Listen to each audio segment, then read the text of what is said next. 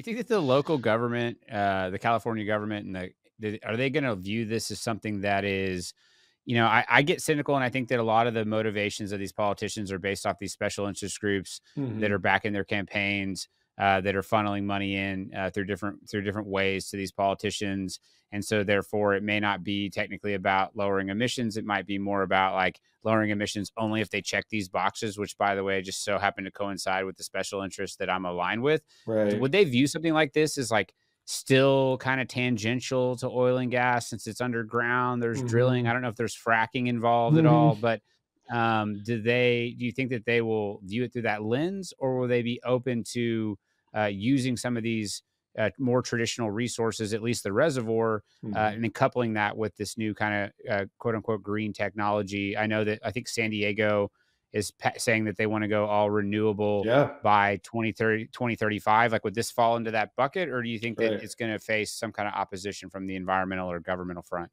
Yeah, I think yes to both. I think it's exciting and it aligns with the goals of different cities that are adopting the clean emissions and greenhouse gas reduction goals.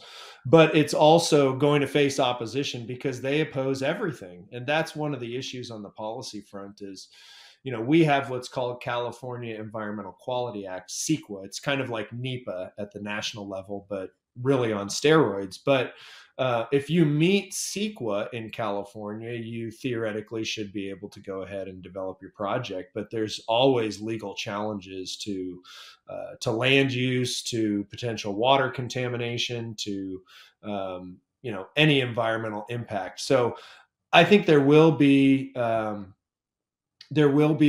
opposition, but at the same time, if you want to get to these clean power goals, you have to develop the project. So I think there will be a moment where the courts step in, and we're seeing that the California Energy Commission has a streamlined process. Nobody's gone through it yet in terms of taking a project from start to finish, but the policymakers and the agencies are starting to discuss how they streamline the permit process and give some line of sight on development. So but that's a really, as you know, as a developer, that's a really tough situation because you just have to stay motivated every day in good faith that they're not going to change the power goals, they're not going to change the rules of the game as you're developing your project. But I think we're really far down this road of decarbonizing the grid and electrifying everything at the same time. So I don't really see that slowing down. But it's kind of like how do you like jump onto the freight train as it's going down the track, 10 Right. miles an hour. Does the renewables industry face a lot of these issues in California? I know California is pushing the renewables, but are they in a similar bucket with almost Mhm. every other industry where there's just tons of red tape and hurdles? And has it slowed down any of those projects? I'm just not as plugged into what's Yeah. going on that side of it, but I'm wondering if they're facing any of this as well.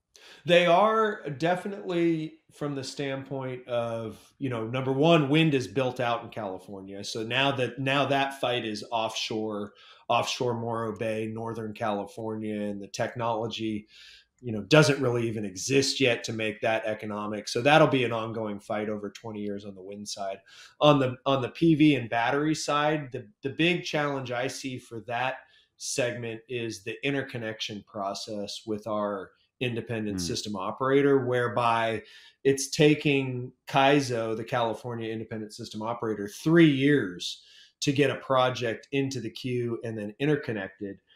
And the problem on top of that is 99% of these projects are traditional PV solar arrays backed up by lithium ion batteries. And when you really get down to looking at it from, a megawatt hour availability on an annual scale, you're looking at 4 hour segments of availability with these battery packs, and they're stacking them from, let's call it, 6 p.m. to 10 p.m. and 10 p.m. to 2 a.m. and throughout the evening, calling it long duration energy storage, but it's really not. It's really just kind of a musical chairs of flipping on the battery packs when you look at it that way. So I think they're facing an issue with the grid operator and the Public Utility Commission of, hey, we've got enough, we need 60 gigawatts of storage, but at 5 gigawatts or 20 gigawatts of lithium ion, we have enough. We have enough in the queue.